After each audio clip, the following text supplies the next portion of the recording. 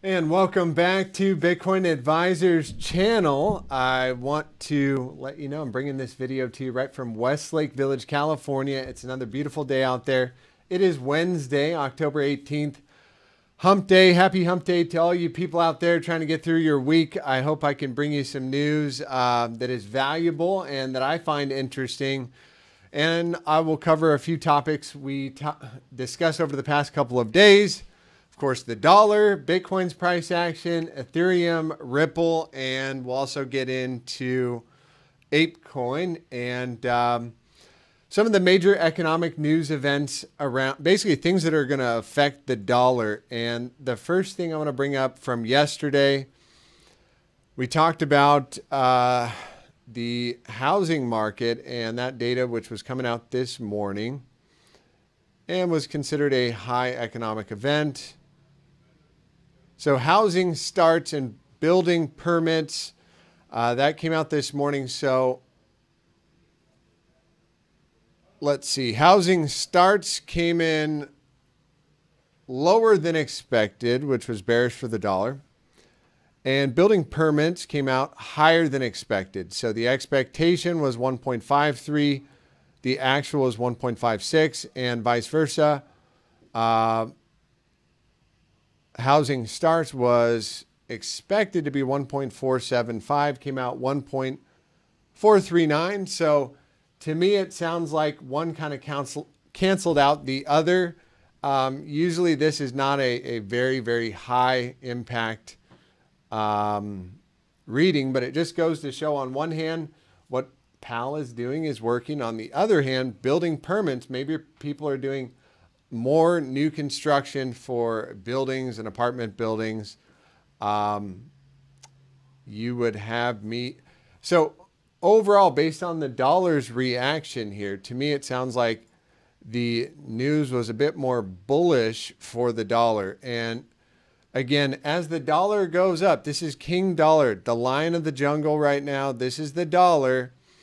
And you've got every other currency around the world falling through the floor. And I'll just bring up the German pound real quick, because this is the German pound over the last 6 months. It's fallen from $1.40 to $1.12. So doing a little simple math, that's about 30%, right? Nope, 21% from the high. So what do you do when your currency starts collapsing? Okay, let's take a look at Japan. From the peak here in, let's just go back from January this year, down 31%. And, you know, there's other currencies. Look at the euro absolutely getting killed. And so if it's a flight out of foreign currency into dollars, I would expect the dollar to remain bullish. And as we had mentioned, the Fed's policy is going to remain tight. And quantitative tightening, you know, is going to be in full force November 2nd, another 75 basis point rate hike. That's due November 2nd. So what do you think that means for the markets? I'll let you make it, you know, a decision yourself. And, you know, one thing to also take a look is the 2- and 10-year yields on U.S. Treasury bonds.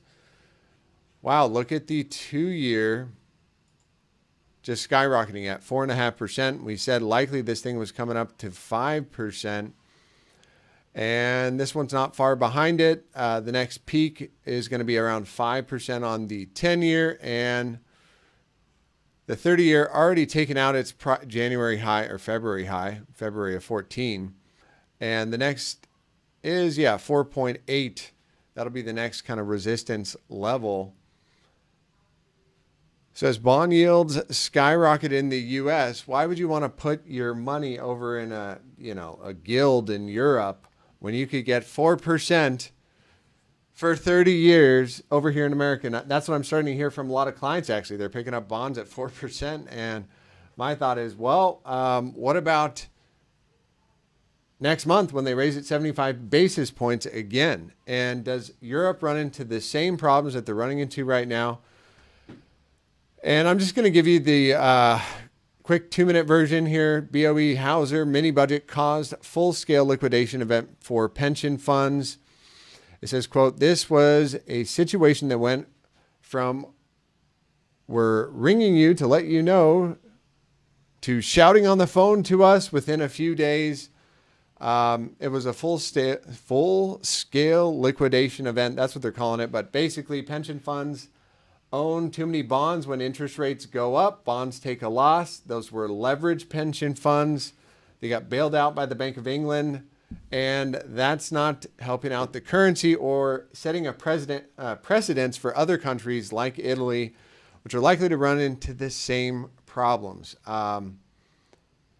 So again, that means if foreign currencies are going down, typically more people are going to head towards the dollar. And again, that's why we've been bullish on the dollar just over the last few months. And until that narrative kind of changes, I would expect more of the same with the US dollar. With the next target, really, just taking a look to the upside, a daily closure above 114 probably does get you up to 117. And what else am I seeing on the fibs here? Right here, we came up to the 786, putting in a higher low at 382. So yeah, it does really depend what the dollar does right here for Bitcoin and these other assets. Let's bring it back to Bitcoin. What are the other major economic news events that could push the dollar higher or lower? If you got any ideas, post a comment below. I'm going to be covering them as they come, but let's jump into Bitcoin's price action. That's why you guys are here. And I'm going to throw it on CMEs and just stick with the range we've been talking about, 20,500 to the upside. And, you know, am I going to move it down to this wick, or I'm going to keep it at the 18,100 wick right there? I'd say any kind of a 4-hour closure, 12-hour or higher. You want a higher term time frame closure above or below this range. And here's how this can play out. Either one, we make a higher high and a higher low and boom.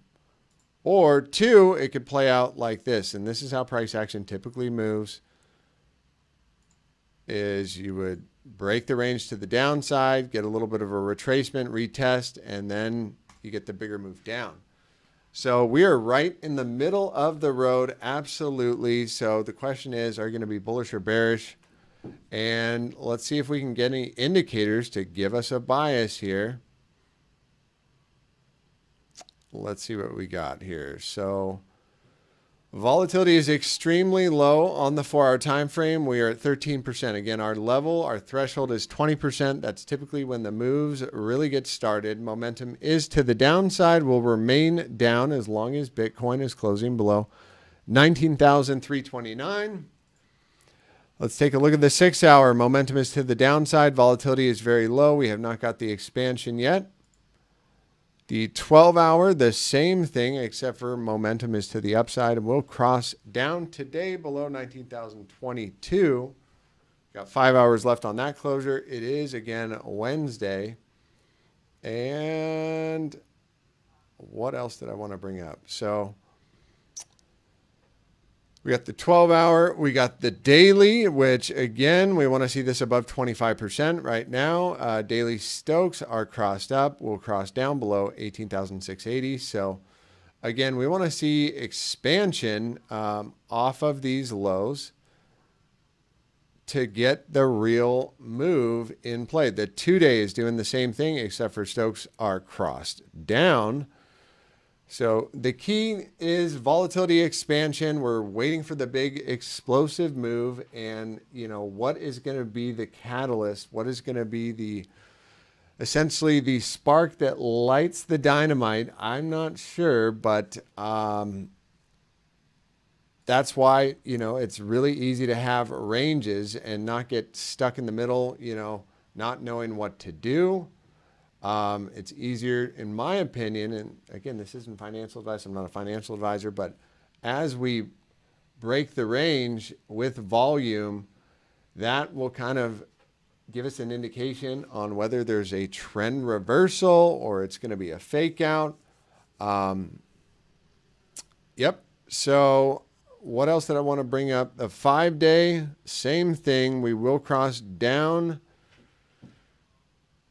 below 18.5. And the weekly is going to be closing up here in 2 more days. And we'll cross down below 19,033. So it looks like we're getting to the end of this boring time in the markets. There should be some explosive fireworks. Could it be another 2 weeks? Could it be another 3 months? You know, this will weather your patience. So to bring up just one other thing we talked about, and I'm actually going to point out on the Dow Jones, we are in this falling wedge right here. And I recently, I recently took a course on Dow theory, and I just thought this was interesting as I was reviewing the course notes this morning.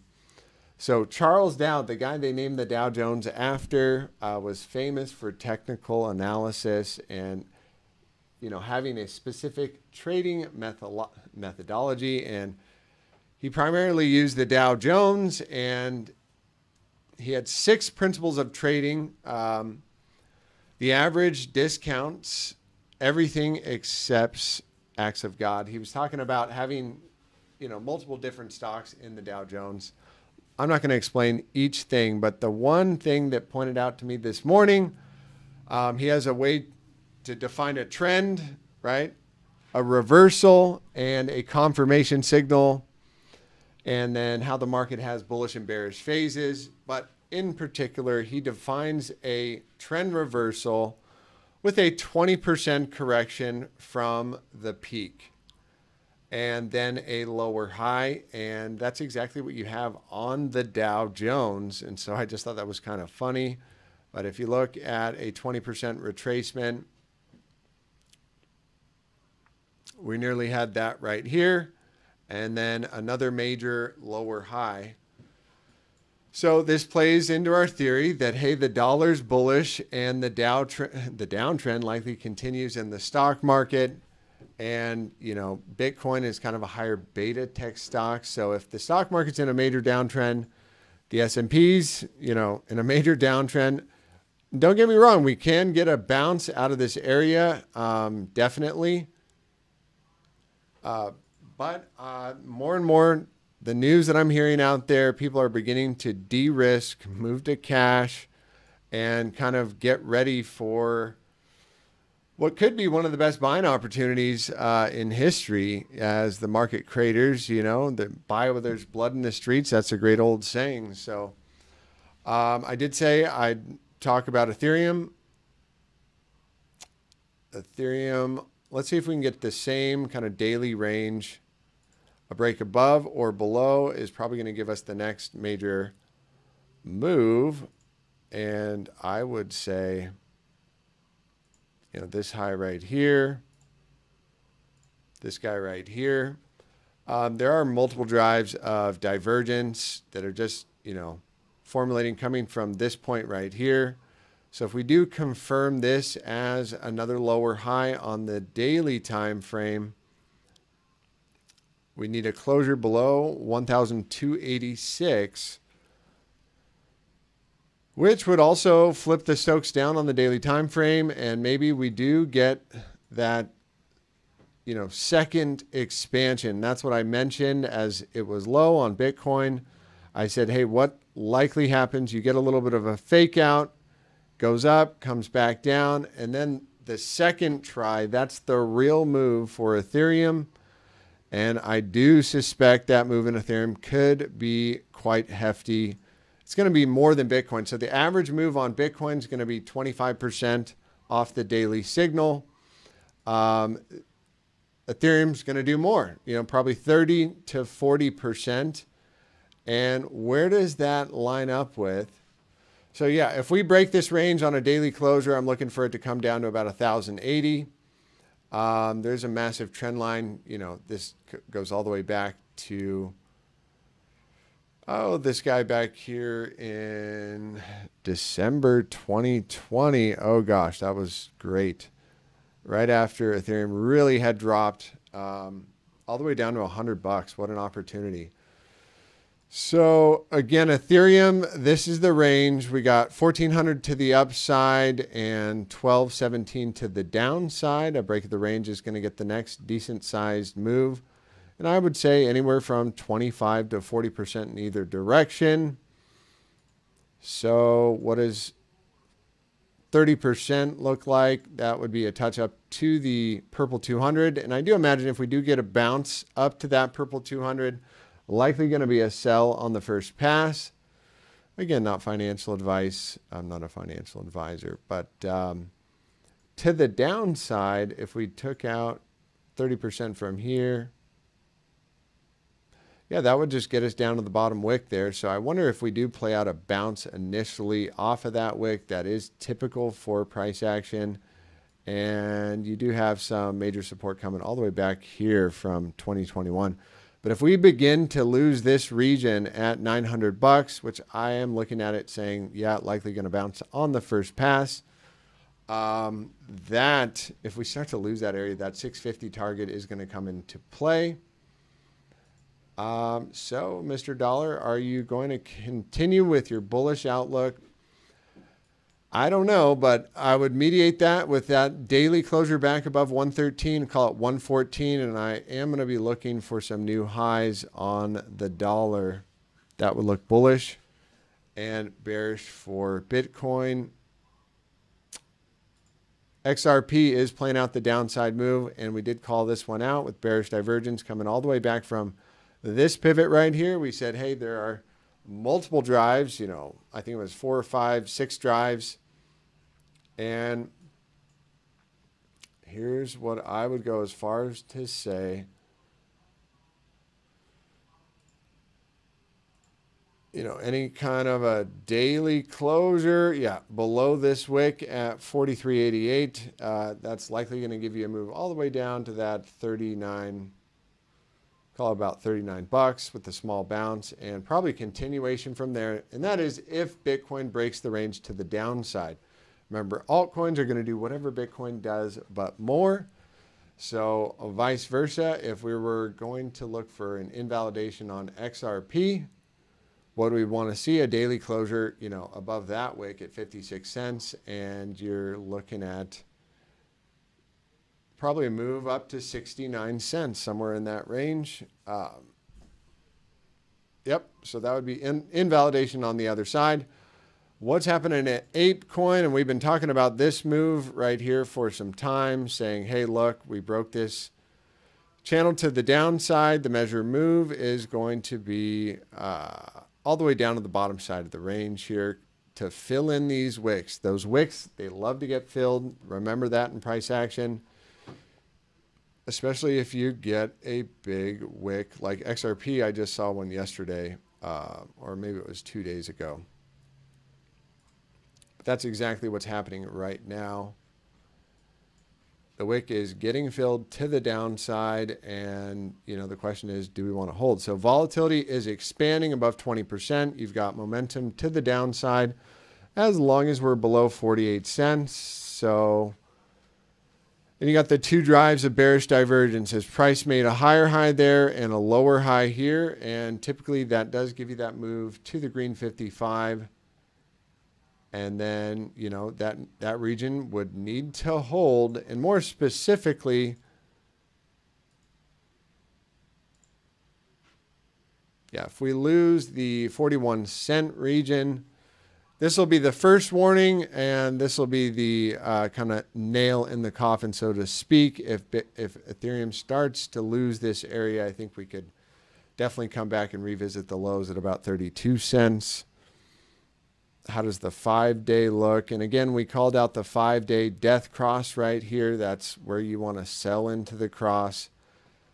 And the question is where to take profits. How low is it going to go? And what is Bitcoin going to do the rest of this week? What's the dollar going to do the rest of this week? I really want to see if there's any more news coming out that I should just be rearing my head other than by the end of the year. Oh, the Fed's beige book. The beige book. I heard about that today as well. Which it says low on here. 20th, Philadelphia manufacturing. Jobless claims. That should be initial jobless claims. That's coming up tomorrow. So what do you know? Another big economic event. Existing home sales.